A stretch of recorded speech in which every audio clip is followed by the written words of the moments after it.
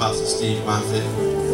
And we have a special guest speaker for you on today. I want to introduce him to the viewing audience, all the way from what, South Africa? Praise the Lord. Kepkey Ministries. Apostle Solomon Kepkey. Come on up, my brother. Praise the Lord. Come on, let's stand around here and receive it one more time. One more time. Praise God.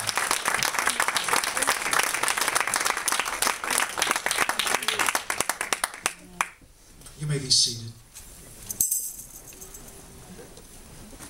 There was a tribe in Israel called the tribe of Issachar.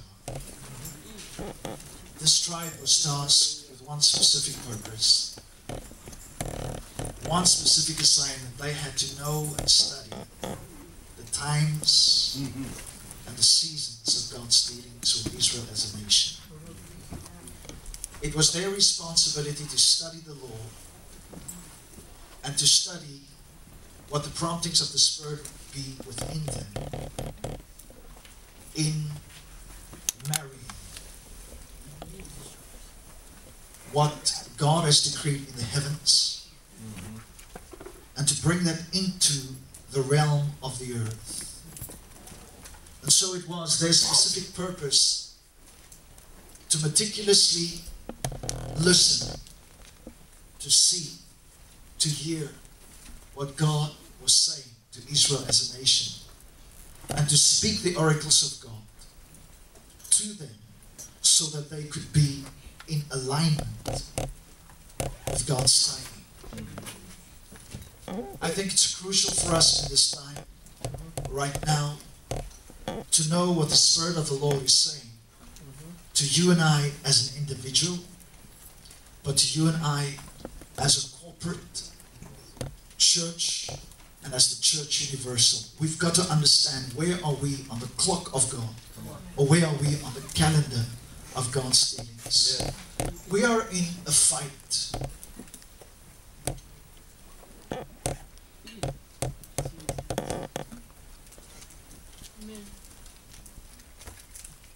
This is a battle for the souls of men.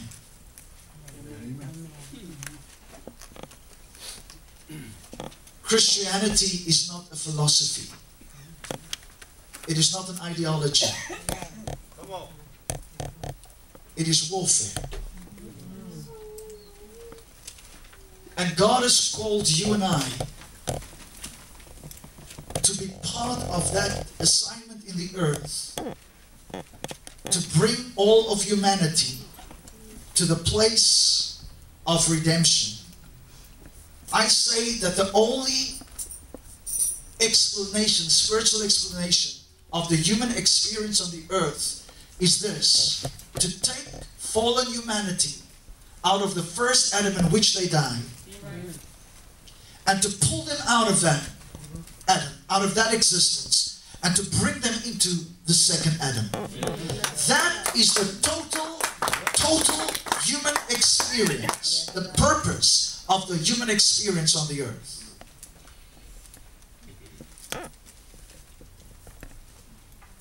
There is no other reason why you and I are here.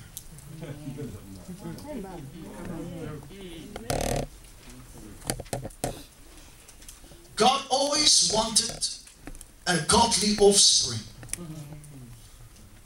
That is why He made the human race. And to be a reflection of Him in this realm. God is Spirit. The only way that Spirit can have legal right in this domain is to live in a human body. So the purpose of your body is to be a housing, a dwelling place for the Spirit of the living God. But it does not end there.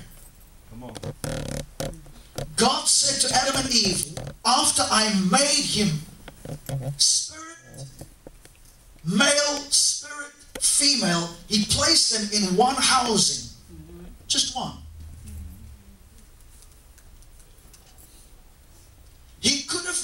from the beginning, he could have made two bodies. For the male spirit and the female spirit. He made one.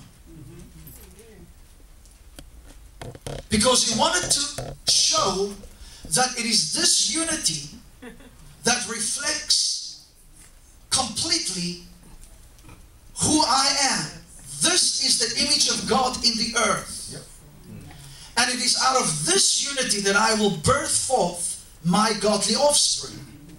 And so when he made that point, after that was done, he could make a physical housing for the womb of the spiritual man, pull Eve out of Adam, put her in that housing, and now the reproduction process of reproducing a godly offspring could come into the earth.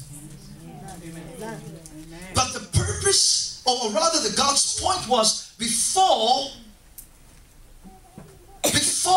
I want you to start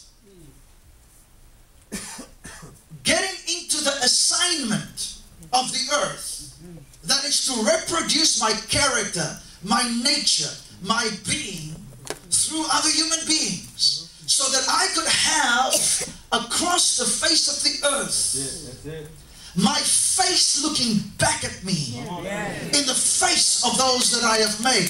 Before you do that, he said, I want to show you what is the prerequisite for that in the spirit to happen. There's got to be a head and there has got to be a body. That is my order.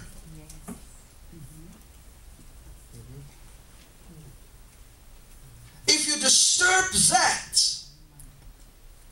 all of my purposes in the earth would go awry. Right. Right. And so I say the fall in the Garden of Eden was really a question of Eve and Adam getting out of order. Getting out of divine order. And because of that, God's purposes in the earth was not only frustrated, it was completely derailed. And so we've got to understand that. I believe that in the Garden of Eden, the serpent showed up. He must have had a conversation with God and said, give me just a few minutes with this creature called man. And I will move them. I will get their allegiance away from you.